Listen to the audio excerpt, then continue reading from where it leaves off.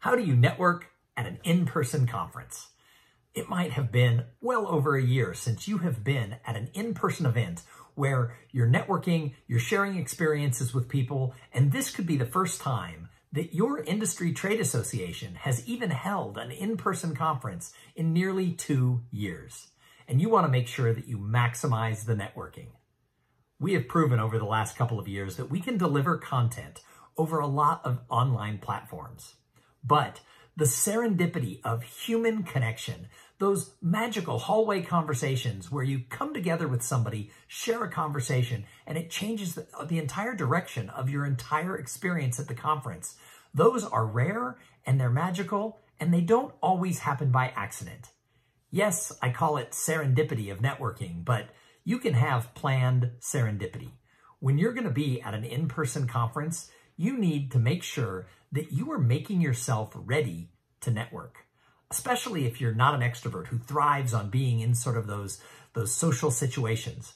If you're a little bit more introverted, and even long before, we were put on social distancing, even if long before that, you were somebody who dreaded going to those big cocktail parties, and now, after a year and a half or more away from them, you're maybe doubly anxious about it, you need to think about, what can I do to properly network?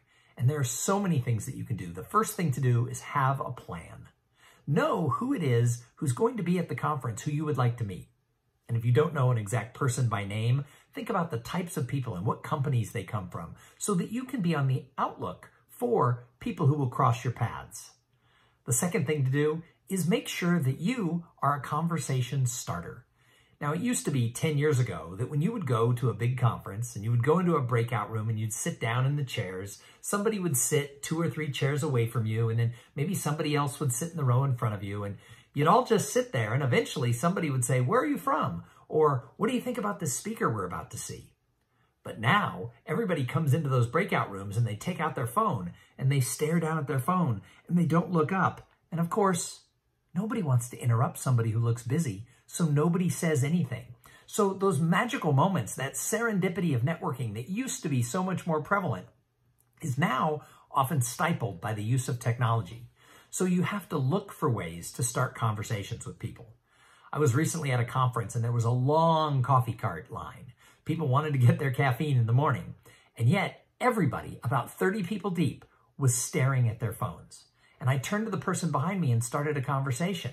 And what happened was they were so glad I talked to them. And we talked about how everyone else in the line wasn't having a conversation. It's just a missed opportunity.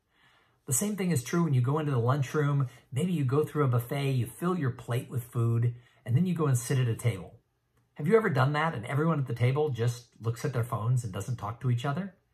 Here's a good tip. Be the person who is that conversation starter and say, "Hey, we're all here at the conference. We probably want to meet each other. Why don't we go around the table and introduce ourselves?" Now, sometimes people go, "Tom, that would be so weird."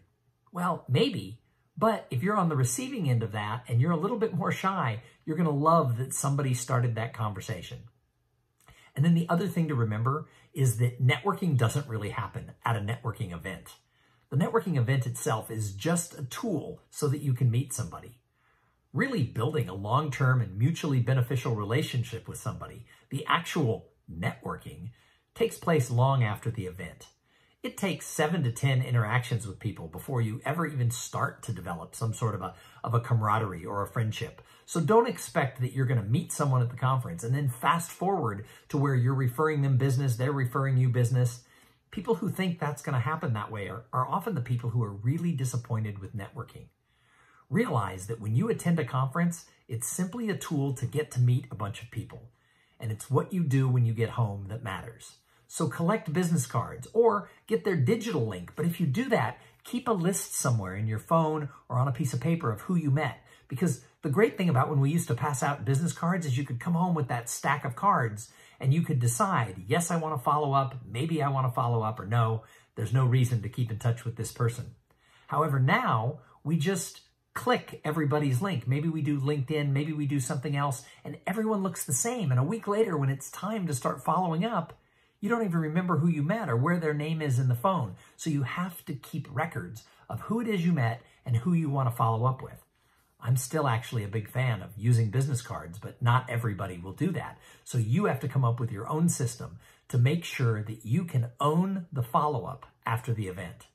So I am a big believer that networking is serendipitous, and at the same time, it is something that you can plan for. So come into the event knowing that you're there to meet people. When we survey people about why did you come to an event like this, there's two main answers. They come to learn, and they come for the networking opportunities.